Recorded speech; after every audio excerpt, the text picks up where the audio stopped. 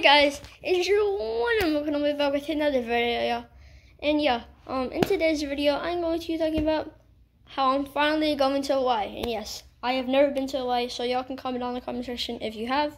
I would like to know. And yeah, just asking. I don't know, but yeah. So, and before you end the video and go look at some other videos, I just want to tell you this. So I posted a video 4 years ago. 4 years.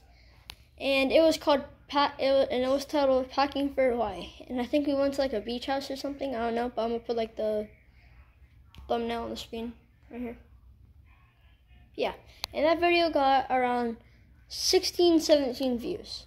So I'm gonna put the actual number right here. Yeah. So yeah, you get the point.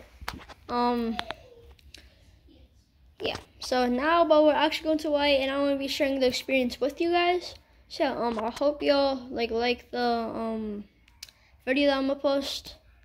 Yeah, so I'm going to be posting like early in the morning when I have to go, and then when I get to the airport, on plane, get off the plane, on another plane, off the plane, and then into Hawaii. So yeah, I'm going.